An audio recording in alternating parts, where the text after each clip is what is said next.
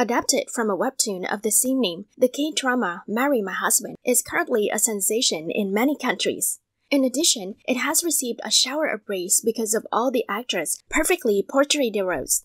Among them, leading actress Park Min-young stands out even more with a spectacular transformation for her role of a female lead, Ji-won. The allure of Marry My Husband has undoubtedly made the cast more famous. However, what's most surprising is that a seemingly unrelated female idol also became the talk of the town. In fact, there were even rumors that this K-pop idol almost starred in Marry My Husband. Particularly, back in 2022, G-idol's Minnie appeared on a poster and video to promote the Marry My Husband webtoon in Thailand.